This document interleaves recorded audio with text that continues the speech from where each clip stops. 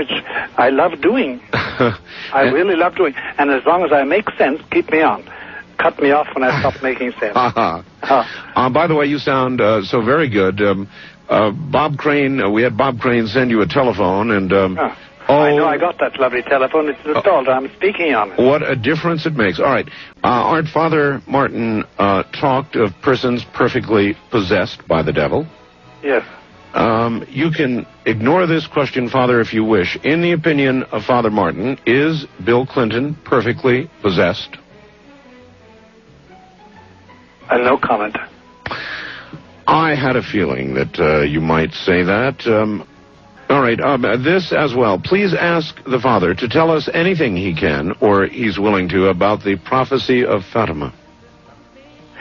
Well, the prophecy of Fatima, without going into my background in this matter, the prophecy of Fatima is not a pleasant document to read. It's not pleasant news.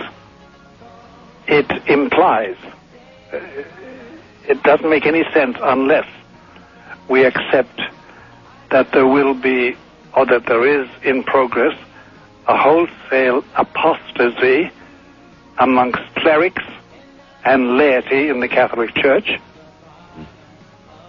that the institutional organization of the Roman Catholic Church, that is the organization of parishes, dioceses, archbishops and bishops and cardinals and the Roman bureaucracies and the chanceries throughout the world, unless that is totally disrupted and rendered null and void, the third secret makes no sense. And number two, the other salient characteristic about it is that it means intense suffering. I don't know what the I don't know what the third secret is, Father. The third secret, Lucia, Sister Lucia, who's still alive, the only surviving child of the three Fatima children. She's 89 now. She lives in Coimbra, in the Carmelite convent in Spain. She was prevailed upon by her bishop to write down the third secret. Our Lady conveyed two secrets to the children.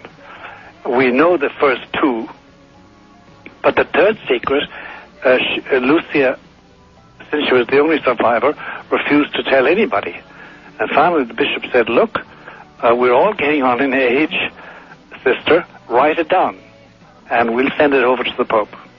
Mm-hmm. And she said, well, it's not destined for the Pope, it's destined for the people. Well, the Pope will tell the people about it. So she wrote it down, and this is in the 30s, and then in the 50s it was conveyed over to Rome to Pius XII, Pope Pius XII, and Cardinal Ottaviani, who was the head of the Holy Office of that time. They put it away because Lucia said that it shouldn't be opened except by the Pope in 1960, because the thing would be clear then. So it was opened by John the 23rd in February 1960, and he proceeded to say that it wasn't true. It was unreliable. And the children didn't know what they were talking about. And Lucia didn't, because when she got this supposed secret from the Virgin, she was illiterate, and she was under 10 years old. So she couldn't know what she was talking about. And John XXIII, then in his opening speech at the Vatican Council on October 11, 1962, referred contemptuously to the three children as prophets of doom, and said, we today don't have anything to do with these prophets of doom, because we are in a different age. And so he suppressed the secret. And it remains so today? It remains so today. And it's Paul VI read it, Pope Paul VI, and did nothing about it. John Paul I read it and did nothing about it, but he only lived for 34 years as Pope.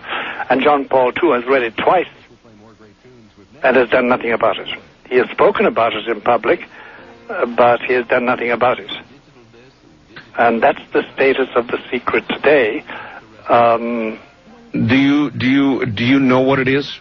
Yes, but I'm under oath. Do you consider it to be the ravings of a illiterate child? No. It's a very exact description of what is now happening and apparently what is going to happen shortly, but in cold, hard terms. There's no exaggeration. There's no use of adjectives or adverbs or anything like that. It's a blanket statement, a very factual thing, stated baldly, with no adulteration, no flourishes, no purple patches. In other words, they got exactly what they asked for. Yeah, it's a frightening document. It's very frightening. All right. First time caller line, you're on the air with Father Malachi Martin. Hello. Yes, this is Eric in Houston. Hello, Eric. Yes, one quick comment and then a question. Yes, and in addition to the mount, I don't want to seem flip about it, but the mounting body count. Let's not forget the Archbishop down in Guatemala that was assassinated. Oh, yes. Let's not forget that. You're quite right. And the other thing I have to say is you've spoken, very early on, you spoke about a secularizing tendency in the Vatican, and I'm just wondering if you're not looking at the past through sepia-colored glasses. Yes. Leaving aside the Borgia popes and all that. I mean, in the last 100 years, there was a sort of up until very recently, kind of a cozy relationship with the church in Italy and the mafia. You had the relationship with the Vatican and Mussolini that established the Vatican State in 1929. And then you had the fact of the Vatican accused of running Nazi war criminals on their way through to South America. Yes. Would you care to comment? Well, you have sort of listed a series of deficiencies of Vatican officials in the last 30, 40, 50 years, although I would not characterize the relationship between Mussolini and the Vatican as in any terms loving. They hated each other, but they both profited. Mussolini wanted the support of the Vatican. He was afraid the people would revolt against him. He wanted its approval, and the Vatican wanted to break out of its closure and get its own sovereign state, which it got in 1929 only through Mussolini. So, but with that restriction, though, sure, there were churchmen who provided the rat lines for the escaping Nazis. There's no doubt about that. How could that possibly have been justified? It wasn't. Justified by money and ambition and stupidity and evil. And nobody's justifying it today at all. How then, Father, does that separate the Vatican then or now from whatever else goes on in the world that we decry and worry so about? Well, it's something which we hope will never happen again. There's no excuse for it at all. None whatever. And I'm the first person to say it was wrong. And that there's no excuse for it. It was a bad mistake by churchmen bent ideologically and not with any love of Christ. So there's no excuse for that. Now, secularization I'm talking about, though, is where the behavior of Vatican officials doesn't differ from the behavior of the Dalai Lama or the Archbishop of Canterbury or the Protestant monks of Taizé. And indeed, there is a great assimilation taking place, and yes. That is secularization. Besides, the Pope appearing on the same stage as Bob Dylan, okay, yes. but it's a funny situation. Funny. It's funny. Yeah.